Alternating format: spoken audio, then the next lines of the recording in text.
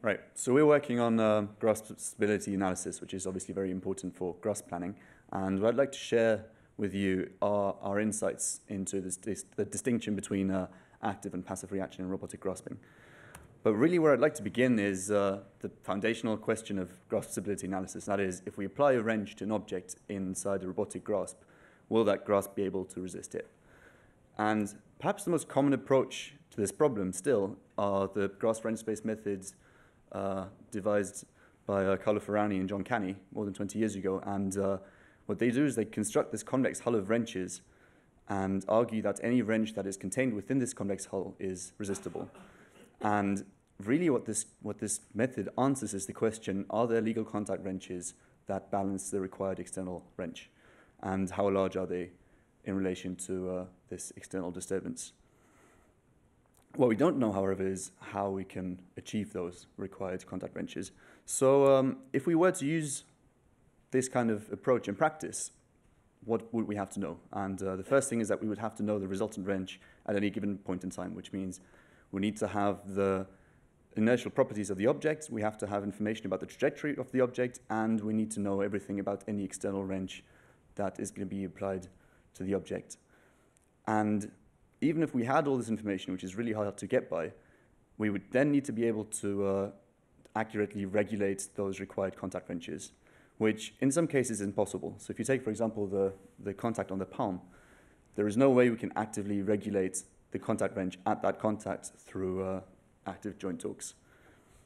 But even if we were able to do that, we would still have to be able to accurately regulate the joint torques, which is something that with most robotic hands we're just not able to do. So, given all these limitations, what do people do in practice? Oh, sorry, actually, those last 2 points is kind of important. These last 2 points boil down to the insight that these grasp wrench space methods do not take into account the kinematics of the hand. So, looking at these kinematic or at these limitations, what do people do in practice to create a grasp? And what they often do is they position the fingers around the object, and then they apply some fixed joint preload that they keep constant throughout the task and hope for the best. And it works, but why does it work? And it's because a grasp is able to resist applied wrenches passively, because the contact creates constraints to the object, because the palm can't move and the joints don't backdrive.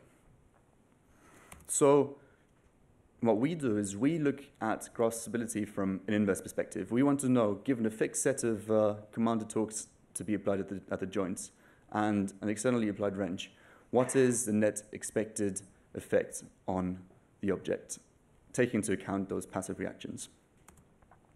So really what we need to solve is a problem of force distribution. That is, how is the externally applied wrench distributed to the contacts? And that's a problem that's generally statically indeterminate. That is, we can't just solve for those contact forces. What people have done in the past is they introduce virtual springs at the contacts. So an applied wrench will cause virtual object motion, which will cause deformation of those virtual springs, and that determines the contact forces. And this solves the indeterminacy and allows us to just solve for the contact forces. But there's a problem with this. If you consider this grasp here of a box in equilibrium inside a preloaded grasp, and you can see the contact wrenches here in the blue arrows inside the friction cones shown in red, and we apply a downwards wrench to the object, this causes virtual object motion downwards, causing friction forces at the distal contacts, and they have now forced the contact forces to lie outside of the friction cones. And that leads us to believe that this grasp should be unstable, but it's not. We know intuitively that we can push this box into the hands, even without a preload, it should be able to resist passively. So where have we gone wrong? And the problem is that we've treated friction like a spring, and that's something that we argue you can't do. So we keep the virtual springs, but we only have them acting in the normal direction. So the friction forces are only constrained by the friction cones. They're not related to virtual springs, which now also means that we can't just easily solve for contact forces anymore. But there's another problem. Say we apply an upwards wrench to this grasp, the same grasp. What's now happened is that the contact forces at the proximal links have become negative. And we know that's not possible because a contact can only push, it can't pull. So what this forces us to do is to consider a contact to be in one of two states. a contact is either attached, in which case the contact force can lie anywhere within the friction cone, and the normal component of the force is determined by the compression of the virtual spring, or it's detached, in which case the contact force has to be 0. And this is something that we can cast as a mixed integer problem, and that allows us to deal with this combinatorial issue that these contacts introduce to our problem. And we face a very similar issue with the joints. If we push an object against a finger with non-backdrivable joints, then what we expect is that the contact force at that finger will increase, and that the additional joint torque is absorbed by the mechanical structure of the finger. At the other finger, however, the contact force can't decrease because we've set constant joint preloads at the beginning of the task that are keeping constant throughout the task. So now this finger must follow the object, so to speak, in order to keep the contact force and therefore the joint torque constant at the level that we've commanded. So again, the joints as well have to be modeled in one of two states. Either it's locked because we're pushing against it, or it's following to keep the joint torque constant. So now we have three complex relationships in our model. The first one being that the friction is not linearly related to virtual object motion. It's only constrained to lie within the friction cones. And the other issue is that both contacts and joints are modeled to be in one of two states, which means we have to cast this as a mixed integer problem. So how do we go about solving this? The primitive solution to this might be to just feed this to a mixed integer problem solver with an objective such as to minimize the energy stored in the virtual springs, which makes physical sense. But we've found in practice that this is insufficient because the solver finds ways to unnaturally move the object to wedge it between the non-backdrivable fingers, creating large contact forces, and that then leads to resistance to arbitrary wrenches, which is, of course, unphysical. So what we do to solve this is we introduce an iterative solution method where we restrict the virtual object motion to lie only in the direction of the net unbalanced wrench acting on the object. But now the solver is often not capable of completely eliminating this resultant wrench to 0 in a single step. So if it's not able to do that, what we do is we minimize this net resultant wrench, and if it's not 0, we iterate again, take the next step, and now the object is only allowed to move in the direction of this new resultant wrench. And we keep doing this until the problem converges. And if it converges to a 0 residual, then we deem the graph stable, otherwise we deem it to be unstable. And this gives us results that are much more physically intuitive. So I'd like to show you two example grasps that kind of showcase the behavior that our framework is able to predict. And the first one is the same grasp as before. It's a box within a preloaded grasp.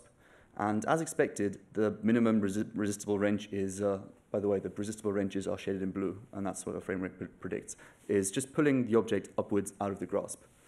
And note that to be able to resist this wrench, you need a preload. If there is no preload, you won't be able to resist that wrench. But interestingly, if you also apply sideways force to push the object against the finger, then that also increases the resistance to upwards wrenches applied to the same box.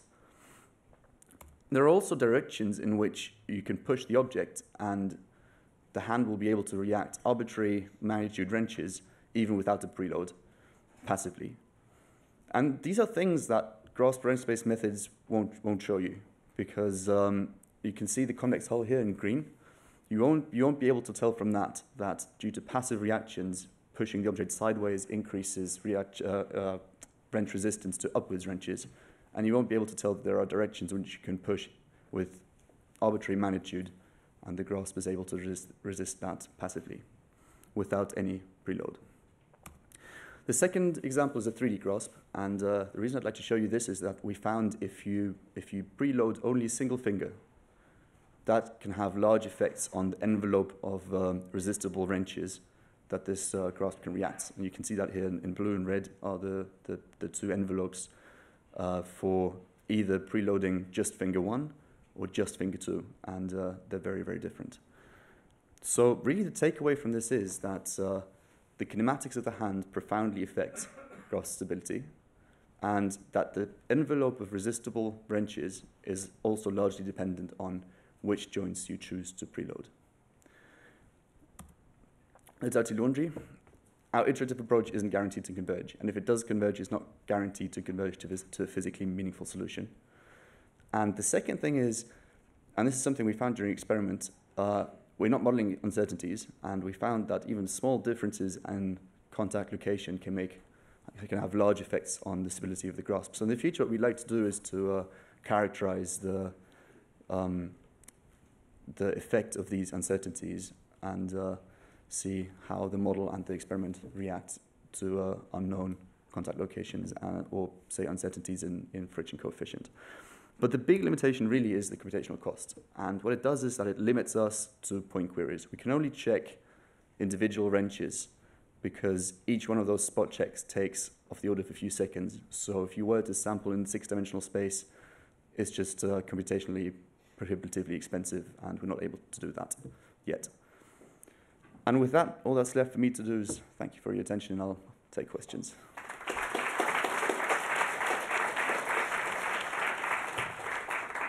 First question from Christophoros. Hello, congratulations on your work.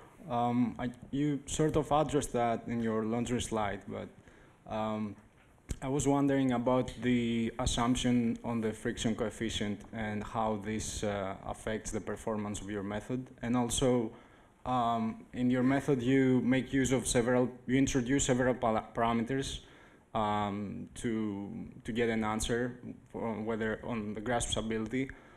And so my second question has to do with how transferable those parameters are to different grasps and different problems. Right. So, as I said, something we'd like to do in the future is to have a look at the sensitivity, both of our model and of the real experiment, to uncertainties in, for example, friction coefficient. And we found in experiments, and just trying when we tried getting experimental validation, we found that these kind of uncertainties do actually have a large effect. So this is something for future work. And the second thing, I believe, how transferable insights are from one grasp to the next. So I suppose because this is so computationally prohibitively expensive, we only check individual grasps. But the insights, they are transferable. So the insight that the preload matters, I believe, doesn't just apply to a single grasp, but that applies to the whole family of multi-fingered robotic hands. Question back here. So sorry, I missed something really fundamental. Are you allowing the fingers to actually move in the sense that are you doing sort of a longer term dynamic analysis of the grasp, or is it really as soon as they move you've considered that grasp unsuccessful? It's all quasi-static. So there is no, I suppose it has some features of a dynamics engine, so to speak, because it does have the state-wise model of the contact to be either attached or detached, but it's all quasi-static. So what we're really doing is we're only considering virtual object motion and virtual joint motion, and then feeding that problem to a mixed integer problem solver to see if it finds a solution. We got one more question while we're setting up. Hello? Yes. So you mentioned a couple of times being more physically meaningful.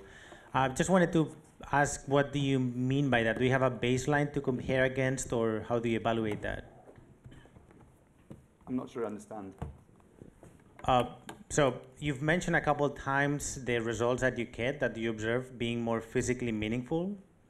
Oh, right, okay. Yeah, so I just wanted to see if you have any baseline to compare against, or how do you evaluate that? We did experiments to validate, but also it was you could tell in our initial experiments that the object would move virtually in directions that you wouldn't expect, and you could see that what the solver was doing is that it was trying to wedge the object between non-backdroppable fingers, creating large contact forces, and that is something we saw as unphysical, because experiments didn't show that either. And then we tried fixing that with taking into account energy constraints and all sorts of things, and what worked for us in the end is that iterative approach, which gave results that not only looked way more intuitive, but also were validated by our experiments.